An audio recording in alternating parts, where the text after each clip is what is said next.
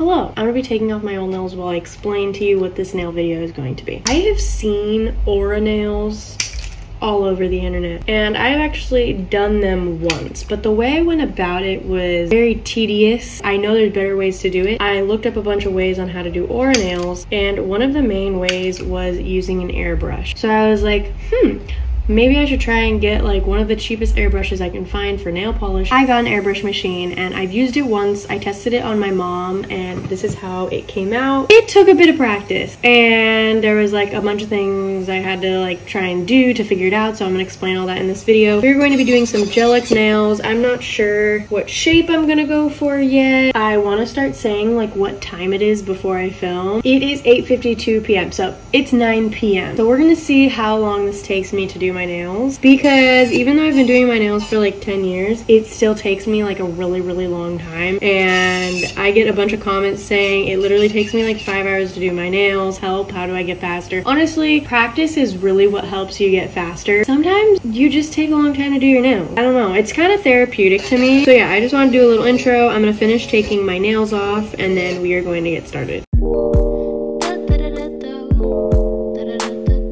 I just finished taking off my nails, doing some cuticle care, which I have a whole entire video on, file, and kind of just roughing up the surface of my nails. This helps everything stick to your nails way better. You don't want to go too crazy, you just want to like make the surface a teeny bit rough, give it a little bit of grip.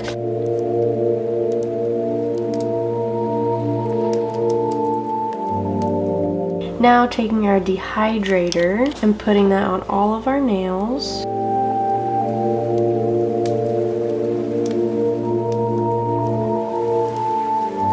Okay, our next step is primer, but before primer, I always forget to do this, but I do like to go and pick out all my nail sizes and stuff because primer can be a little bit sticky, and then we're going to be doing a layer of extend gel, which also is sticky, and you don't want to remove the sticky coat, so I like to do this now. The dilemma I'm having though is I don't know if I want to do almond or coffin. Okay, I think, I don't know, because if we do longer, we can do more design. Also not in the mood to have long nails. Okay, I think we're gonna go for some like medium rounds. You want to pick out all the right sizes. You want to make sure it fits sidewall to sidewall, and the sidewall is right here on your nail. And see, like this one's a little bit too small, like there's a gap right there. So I'm going to go with one size up. Now this one is a little bit too big. So when you have this issue when one is too small and one is too big, you want to take the bigger one and you want to put it up to your nail and see where it's a little bit too big. When you're sizing all of your nails, you want to make sure you're not pushing it down all the way like this, and you want to make sure you're kind of holding it up, because this is where they're going to lay when you apply them, and that is how you should apply them,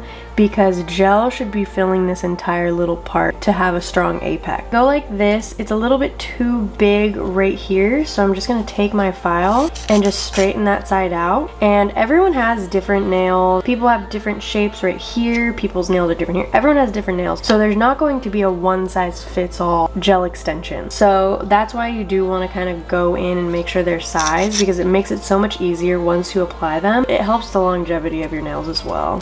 But I always have to straighten out one side of my thumb for some reason. That side is just like way straighter. It already fits so much better. So I'm going to go in, size all my nails, I lay them out over here, and then we are going to do some more prep to them after that.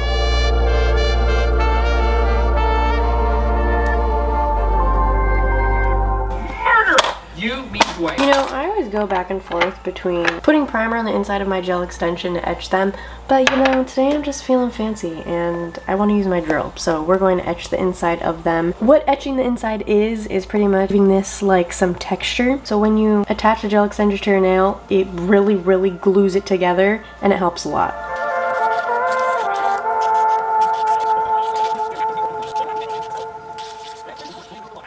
You've been driving around with this in the trunk the whole time? I have all my nails ready to be applied. Now we are finally going to go in with our primer, but I just want to do a little time check. Oh, 11:11. I started at 9 and it's already been 2 hours. So, and that was just me taking off my nails and applying hard gel and prepping them and the nails. I can't believe it's been 2 hours. Okay. But we're now going to apply primer. we're going to be taking the gel from Beetles. I know it says nail glue, but this is the same exact thing as the Extend Gel from Apres. I'm telling you, there's like no difference at all. Also, yes, I know it's Apres, but I'm gonna keep saying Apres because I think it sounds better. We're going to go and apply one layer of this to our natural nail. Before we actually apply that, I always get a little dish full of acetone. Oh shit, I just spilled that everywhere. And a brush ready to clean up the edges before I cure them.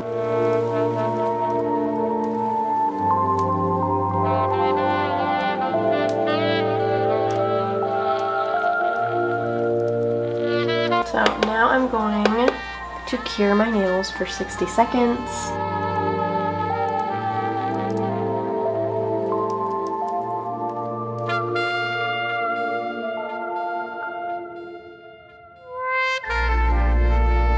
I have my little light right here that we're going to use. I have my little light right here, and you want it in an area so you can very easily put your fingers under it. So using the same exact gel that we use to apply the layer on our nail, we're going to be using that to apply the gel extensions to our nails. Put a thin-ish layer where my nail is going to go. Then I scrape some off like this to make a bigger glob, and then kind of wiggle it in the middle. And then you're going to want to start at the cuticle and then slowly press down.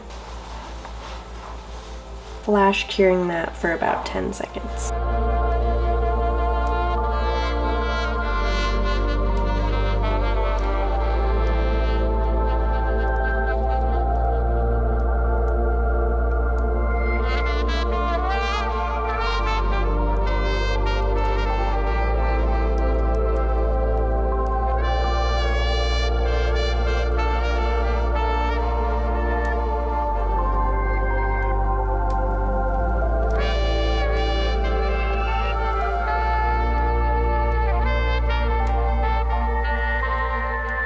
After we have applied the gel extensions and flash cured them, you're going to want to cure them in a big UV light for another 60 seconds. I am right-handed, so doing my right hand is difficult. I'm gonna be showing you me doing this hand. Again, please keep in mind I've been doing my nails for 10 years, and the only thing I can give you guys advice on for doing your non-dominant hand is just to practice. And I know that's like such an annoying thing because it's just not like a quick fix. It honestly just takes practice. There's no other way to get good at doing your other hand. I still have trouble sometimes, but the more you do it, the more you get the hang of it.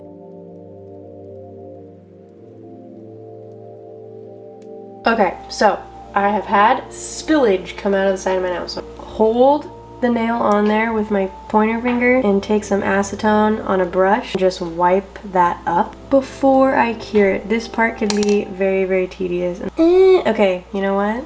Okay, just kidding, I messed up. So, whenever I mess up, I just take some rubbing alcohol, rub my nail off, and you just try and reapply it.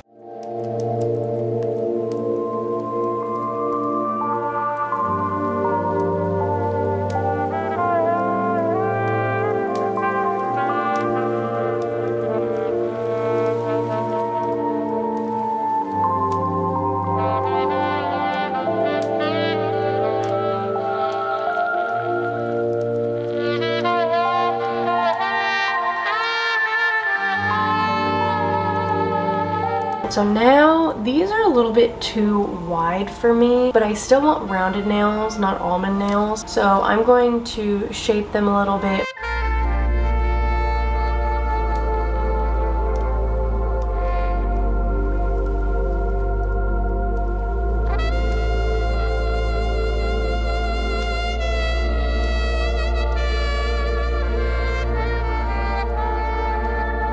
Finished filing my nails. I just made them a little less thick. Now we're going to take my pointed ceramic nail bit. Isn't this nail bit holder like the cutest thing? You can press a button back here and it has LEDs, but it's currently not charged. It's so cute. We're going to blend our gel extension into our natural nail. You want to have this as flat on your nail as you possibly can. You never want to hold it like this. It's asking to make like divots, and I don't know how to explain it. You're gonna screw up your nail. So you always wanna make sure it's flat, and we're going to be blending it, because if you don't blend it, then this can lift, and then when you press on it, it's all lifted right here, and then lifting is not fun. We all know that. This nail bit is the best nail bit I've ever used for this. I've used quite a few, but this is the quickest. I love ceramic nail bits. It gets the job done like super duper quickly. I go on like 12-ish. Just go along the line. Not super fast, not super slow.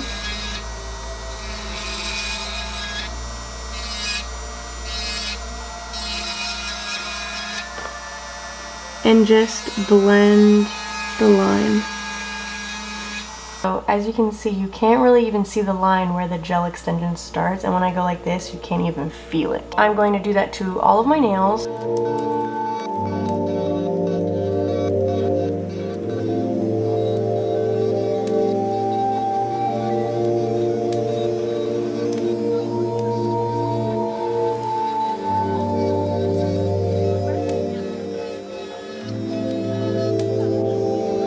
We're going to take our sanding bit, and we are going to remove all of the shine from our nails so that the polish really sticks to our nails well.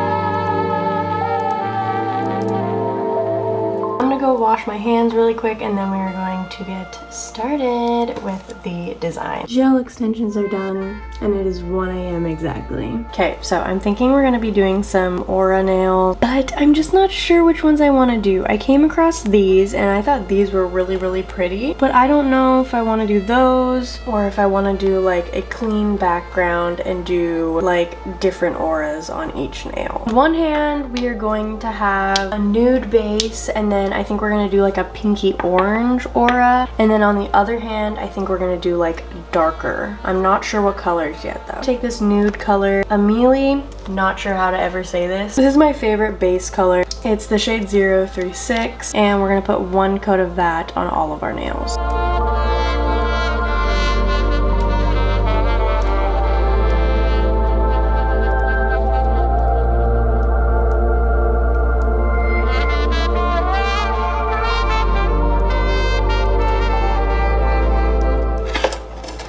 I'm going to cure that layer for 60 seconds. Okay, so now we're going to go in with 1 layer of this super duper light pink color.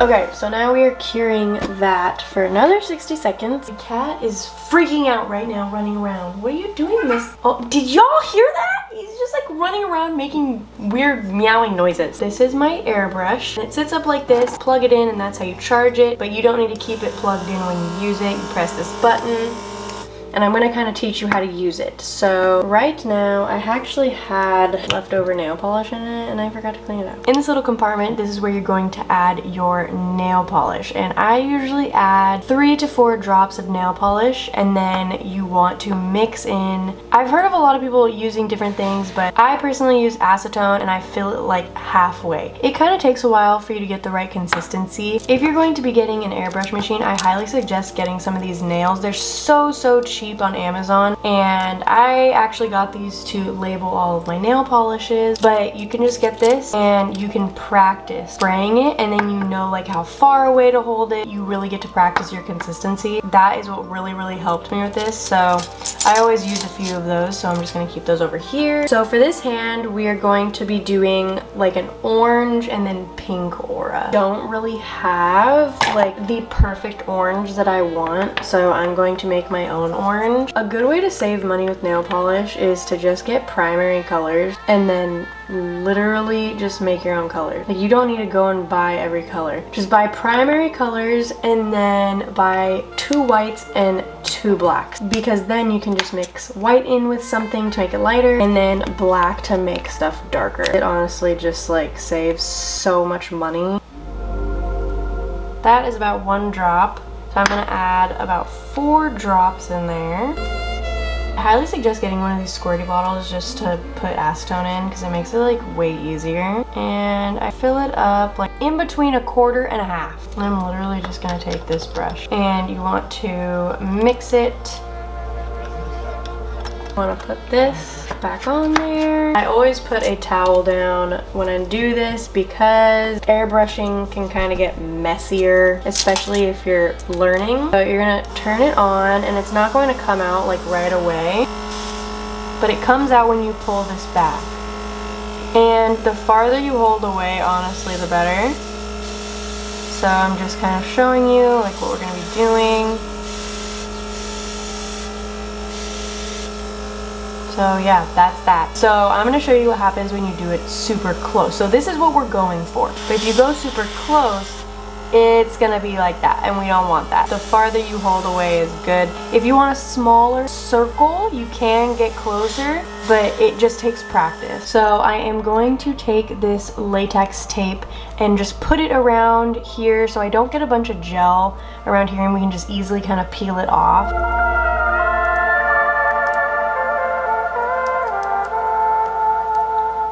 You can totally do without this stuff and just take like a Q-tip and go around, but I don't really like getting gel on my skin too much because I have had an allergic reaction in the past, and it's not really that fun when I get it on my skin. It's fine if I just get it on my nails, but that's why I'm very careful about getting it on my skin. So I'm doing like an outer layer of orange, and then in the middle we are going to do pink.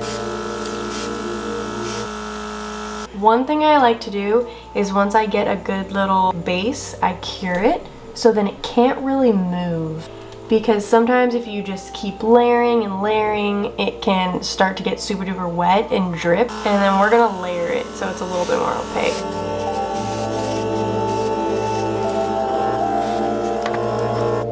Well, that is our thumb done with the orange. I'm gonna do the same thing to all of these nails.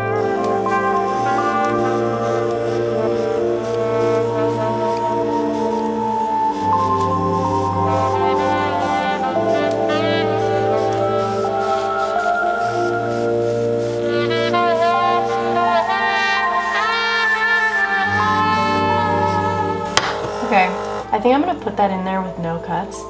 That was literally so quick. Like, the airbrush, once you get the hang of it, is so easy to use. Okay, we're gonna do a little bit of a second layer, especially on this middle finger.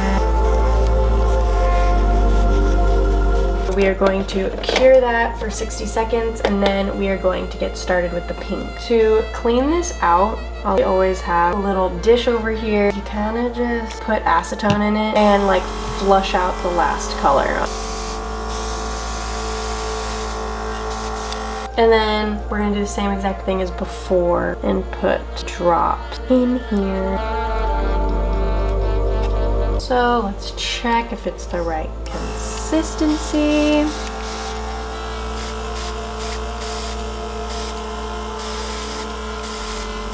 Pretty good to me. Oh my gosh, that's so pretty. Curing that so it doesn't get messed up.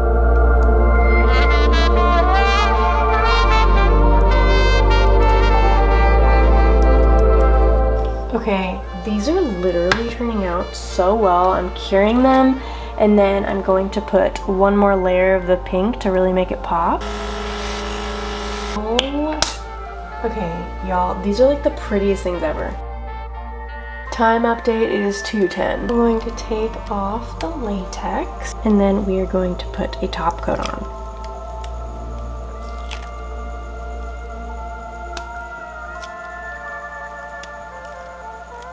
Okay, I am absolutely in love with these. Okay, I'm gonna go in with a top coat just to like seal these.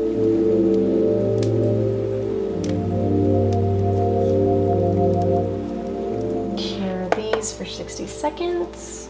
I'm gonna wipe these down with some rubbing alcohol on a cotton pad to get rid of the sticky coat. Oh my goodness, that literally turned out so much better than I thought it was going to turn out. These look so good. So we are going to do the same exact thing on the other hand, just with different colors, and this is going to be a bit more of a darker one. I'm going to take black and I'm going to mix in a little bit of brown, pink, and purple, like a very, very dark mauve color, and then we are going to have lighter pink as the like aura. I don't even know what this color would be called. It looks brown on here, but it's definitely like purpley-ish.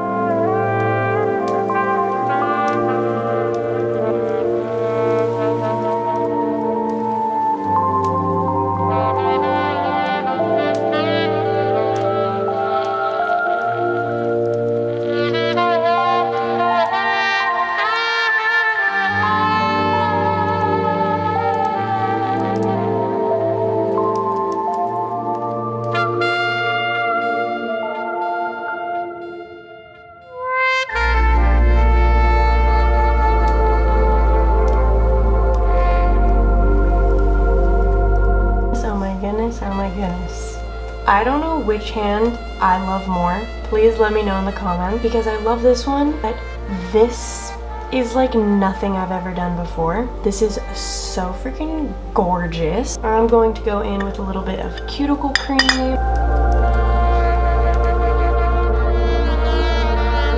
And then some cuticle oil.